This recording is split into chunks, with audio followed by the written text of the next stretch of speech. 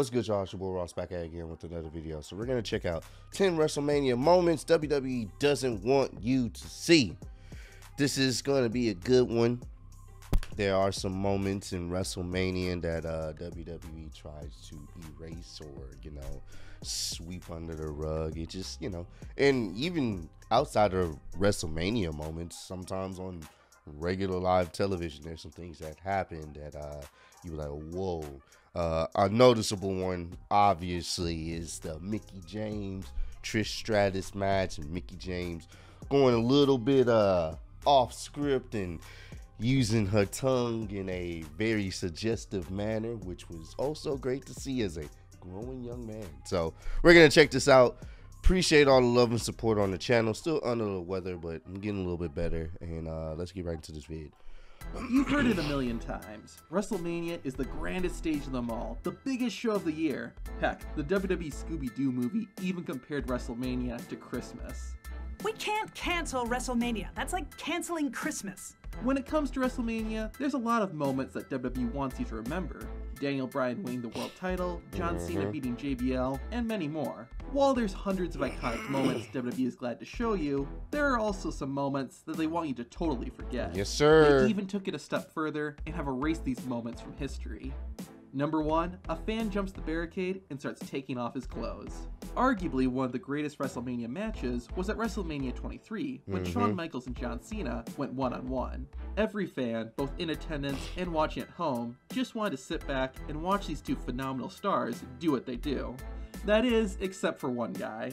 Right before the match started, a fan sitting near the front row got over the barricade and began taking off his clothes. The intruder even made it into the ring, but security got to him pretty quick. Wow. This was, of course, removed from all future versions of WrestleMania 23. Oh, damn. That's crazy. And I remember, I think I ended up watching WrestleMania 23 after it had happened. So I'm sure they probably had cut it out, but I didn't get a chance to watch it live or whatnot. So that's crazy. The funniest part, though, was when Shawn Michaels began waving at the fan as he was taken away. Number 2, wow, didn't know Piper versus Bad News Brown. There are plenty of Rowdy Piper moments that WWE are happy to remind you of. However, there's one that's getting erased. At WrestleMania 6, Piper took on Bad News Brown. Presumably to get more heat, Rowdy Piper painted his body half black for the match. Due to this being a very controversial moment in WrestleMania history, Piper and Brown's match, as well as the pre-match interview, have been removed from the version of WrestleMania 6 on the WWE Network and on Peacock. Which brings me to another part of your face, your mouth. Number 3, Mickie James makes an inappropriate gesture. Oh, this is the one right here. WrestleMania 22 featured one of the best women's matches between two of the best female stars in WWE history, Trish Stratus and Mickie James. The match was going pretty well, and the crowd was into it. After wrestling for several minutes, James decided to ad-lib and made a gesture with her hands and tongue. While it was crude, Mickie felt it fit with the storyline of her being a psycho Trish Stratus fan. And keep in mind, WWE was still TV-14 at the time. Yeah, they was. However, this became a very infamous moment and was removed from all future releases of WrestleMania 22. Oh, they should have kept it. It was so great to watch that growing up.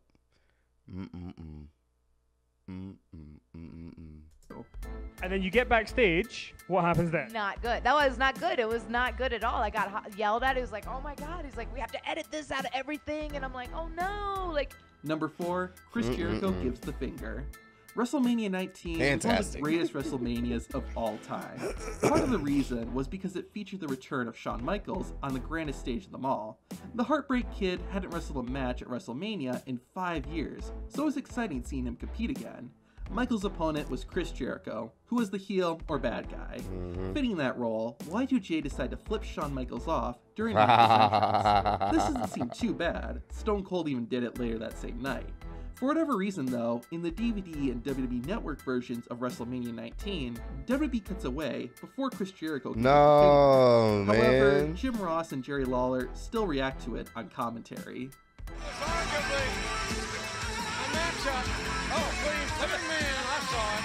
Paul Orndorff makes a racist gesture. In the opening match of WrestleMania 2, Mr. Wonderful Paul Orndorff took on the Magnificent Morocco, who was being managed by Mr. Fuji. During the match, Orndorff body slammed Morocco, which got a big pop from the crowd.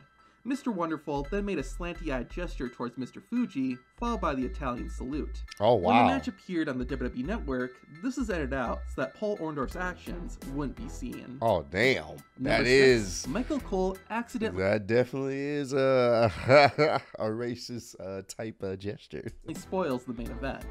Everyone makes mistakes, but at WrestleMania 15, Michael Cole made a pretty big one. As the Hell in a Cell was lowering for Undertaker and Big Bossman's match, Michael Cole was promoting the post-WrestleMania show on the Home Shopping Network. Cole accidentally gave away the winner of the main event when he said this. On the Home Shopping Network, it's the show after the show. Post-game comments, we'll hear from the new WWF champion. You'll have a chance to buy some exclusive... The issue was that the WWE Championship match hadn't happened yet. By saying the new WWE champion, it let fans know that The Rock was going to be losing the title to Steve Austin later that night, which is what happened. Of course, this bit was removed from all future versions of WrestleMania 15. I wonder how Vince McMahon reacted when he heard Michael Cole say this. Oh, I know Vince was probably fucking heated. But, hey, that was a young Michael Cole. He is pretty much grown, like, perfectly into the role he is in now, like as the lead commentator, man.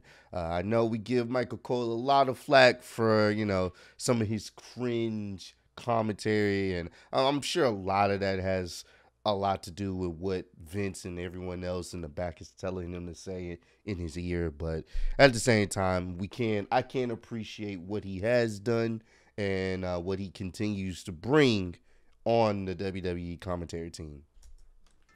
Number 7, the DX Band performs America the Beautiful.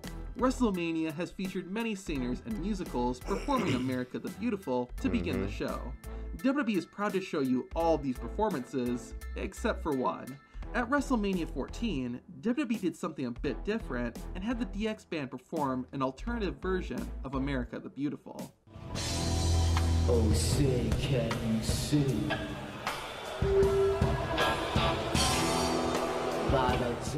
The performance was booed instantly, and it's not hard to understand why. The DX Band's rendition of the song was so awful that it was only shown on the live pay-per-view and never again. At the twilight,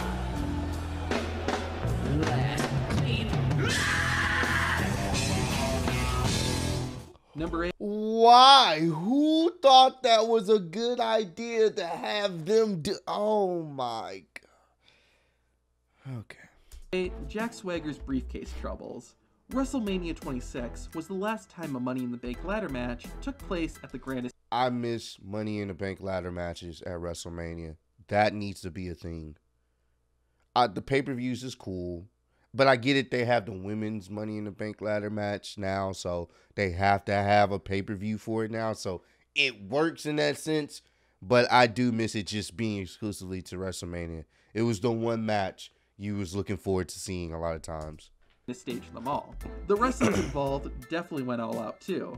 The match was filled with some really cool moments, some that may have even made it into our top 50 OMG WrestleMania moments. While WWE wants you to remember those, there's one moment they have erased. When the winner of the match, Jack Swagger, went to grab the briefcase, he had some trouble pulling it down. If you watch it on the WWE Network or the DVD release, it looks like he pulled it down pretty fast. However, if you see the live version, it takes the All-American American roughly 15 seconds to get the briefcase off the hook. Number 9, the WrestleMania kickoff panel buries the word diva. WrestleMania 32 was a huge event for many reasons. One of them was that the Divas title was retired and the Women's Championship was introduced. This also marked the end of the term divas in WWE, and the female wrestlers would now be referred to as superstars. The kickoff panel reacted to the announcement, and nothing seemed that controversial. However, after the event, the panel's reaction was removed from the WWE Network version of the kickoff show. The only guess is that Renee Young sort of attacked the term diva, and WWE might have felt like it made them look bad. To be WWE superstar, getting rid of that diva acronym, and now just having that women's championship. Number 10, which was needed. Them getting rid of the diva term, they had to, bro. It doesn't give you that sense of like equality, like they're divas, so you know what I'm saying? We're not supposed to take them seriously. At least now we're supposed to take them seriously, you know. I just wish they were booked better. Like the whole women's division needs to be booked a little bit better in the sense of more women should be, I guess, pushed in the forefront other than the same 3 to 4 women. You know what I'm saying? So hopefully they can continue to expound upon that. But yeah, them getting rid of the Divas movement and all that stuff, Divas stuff, that was the best thing they could have did for the women's division. Benoit. Of course, Chris Benoit in general is someone WWE usually doesn't associate with due to his murder-suicide in 2007. There's plenty of moments WWE has ignored or completely removed due to them involving Benoit, and WrestleMania is no different. While Benoit's WrestleMania matches are available to watch on the WWE Network and were included on DVD re-releases, WWE has erased the Canadian Crippler in other places. When WWE released a series of videos on their YouTube channel called WrestleMania in 60 Seconds, Benoit's matches were completely skipped over. On their website, WWE has released photo galleries of every WrestleMania, but they do not include any pictures from Chris Benoit's matches, even when he was in the main event of WrestleMania 20. In 2014, a DVD was released featuring every match Shawn Michaels had at WrestleMania, every match except the one he had with Chris Benoit and Triple H in 2004. Speaking of which, WWE used the picture of Eddie Guerrero and Benoit celebrating with their world titles in a promotional piece, and Benoit was literally erased from the image. Any moments we missed? Let us know by leaving a comment. Yeah, man. It's one of those type of things where I get it because of just the heinous act that happened. They can't. You know what I'm saying? I know they still have certain Benoit clips and stuff like that on WWE Network or on Peacock and stuff, but they can't, bro. They can't just actively put that out there. You feel me? Only because of just how that situation ended, bro. It was tragic all around, and you know it's hard to glorify somebody who did something so heinous in their last minutes of life, bro. You know what I'm saying? It's hard.